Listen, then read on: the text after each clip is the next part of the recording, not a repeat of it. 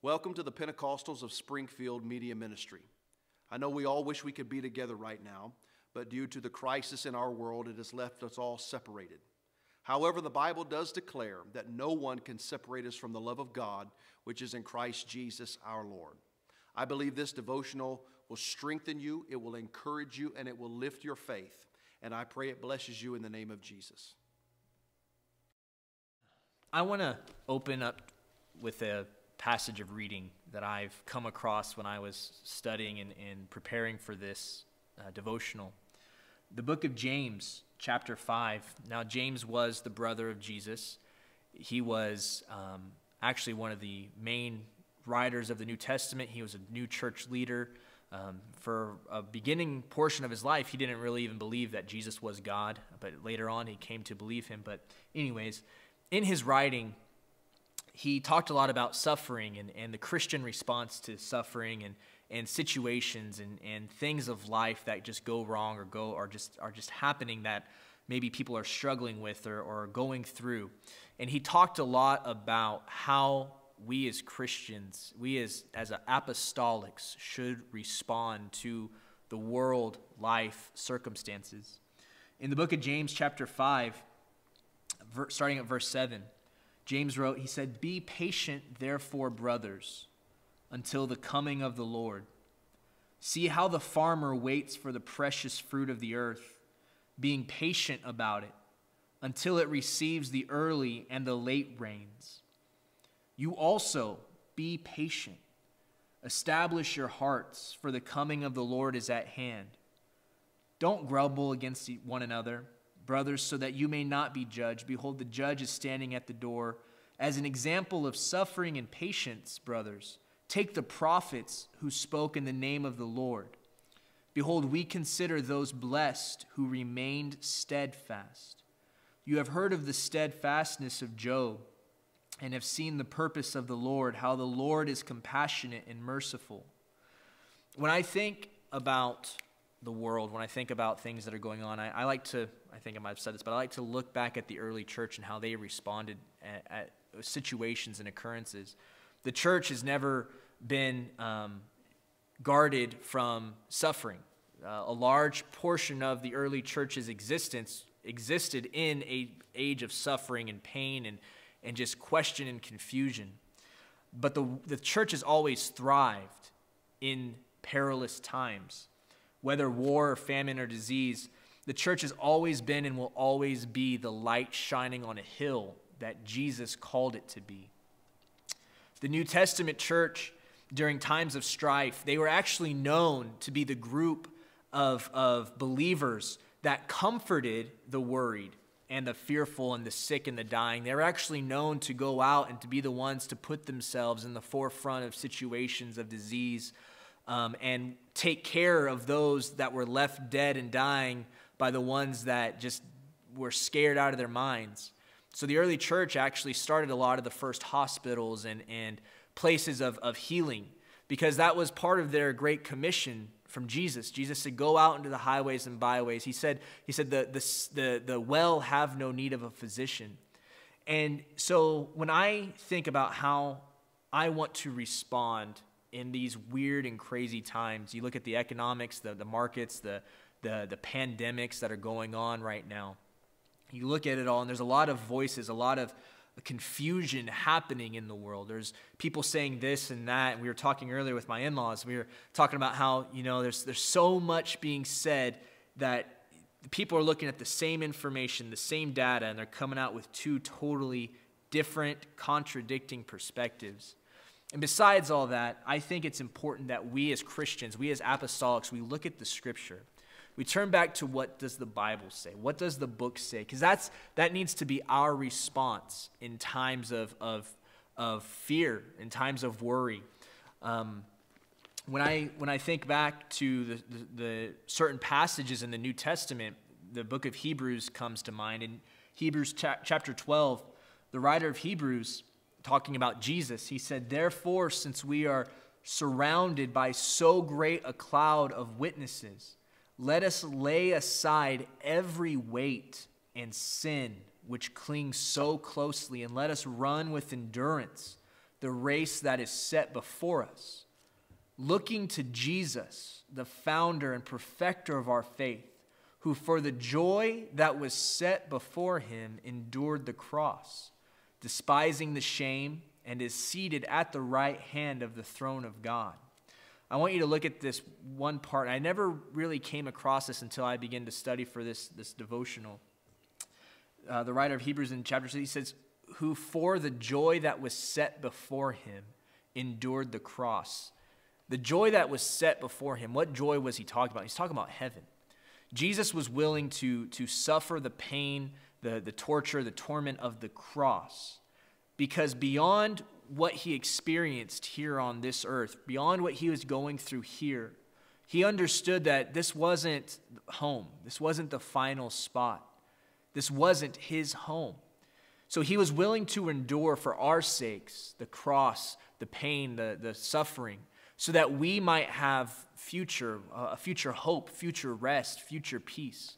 And this is a theme that's picked up on in other parts of the Scripture. Paul, the Apostle Paul, in Romans 8, he said, "For I consider that the sufferings of this present time are not worth comparing with the glory that is to be revealed to us." Later on in chapter 8, he says, "Who shall separate us from the love of Christ? Shall tribulation or distress or persecution or famine or nakedness or danger or sword? As it's written," he says, "For your sake we are being killed all the day long. We are regarded as sheep to be slaughtered. No, in all these things we are more than conquerors through him who loved us.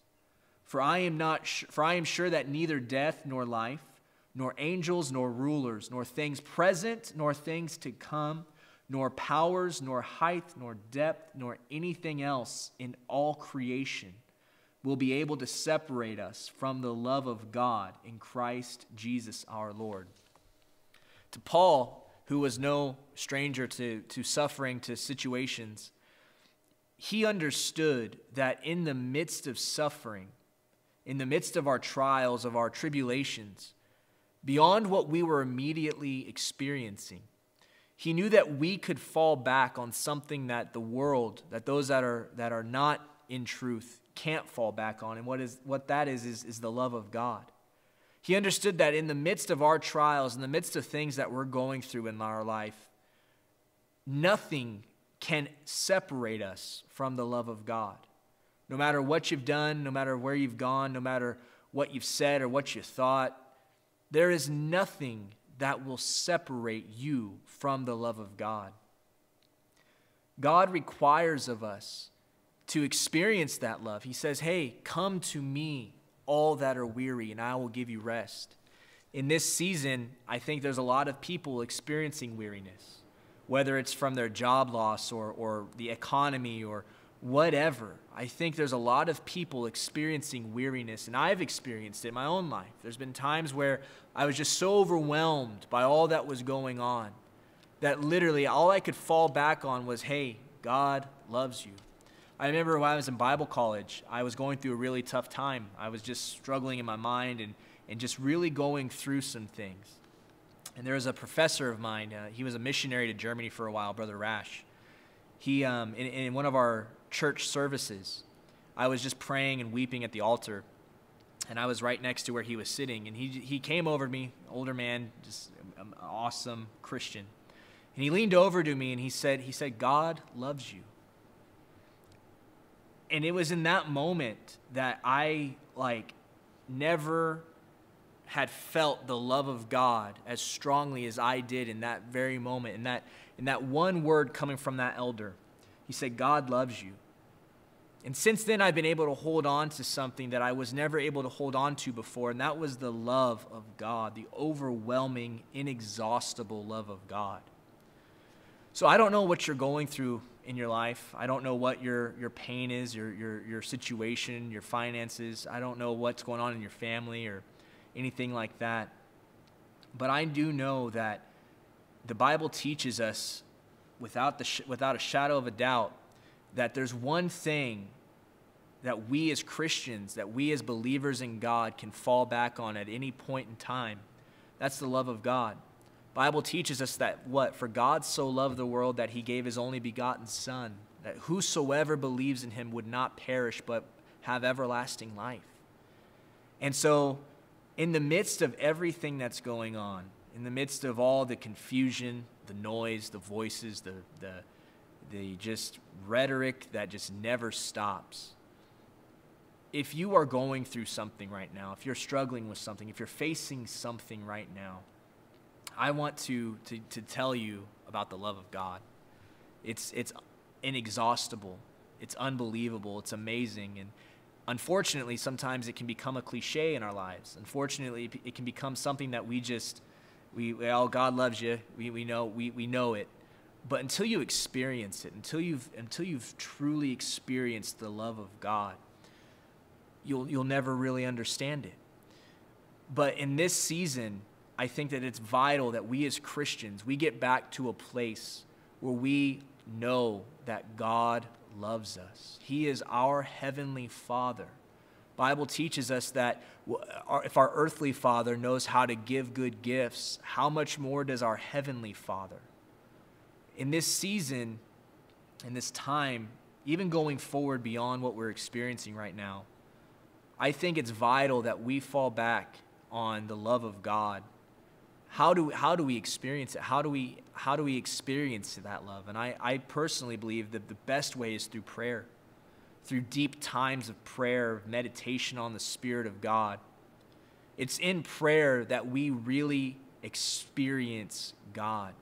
Even Jesus prayed. Jesus found time to pray. He found time right before and right during the hardest part of his entire life. He was found praying.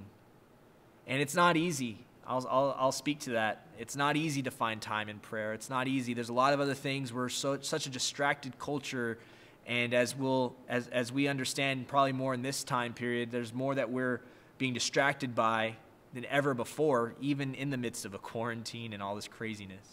But even Jesus found time to pray. So what I want to challenge you today is understand that God loves you. God cares for you. Beyond everything you're experiencing or going to experience, even in the coming months and years, God is there for you. But you need to draw close to him. The Bible teaches a principle that God will draw near to you if you draw near to him. In this season, spend time in prayer. Look to Jesus. Look to his example in the midst of a Garden of Gethsemane. Go and pray. Find time to connect with God.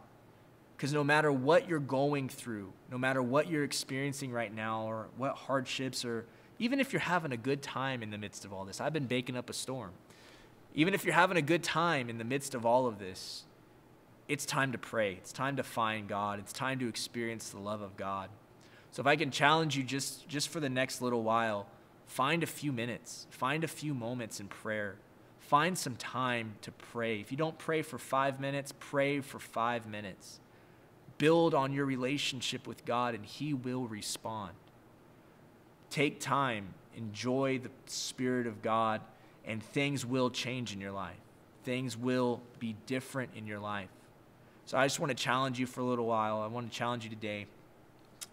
Find God in the midst of suffering. Thank you.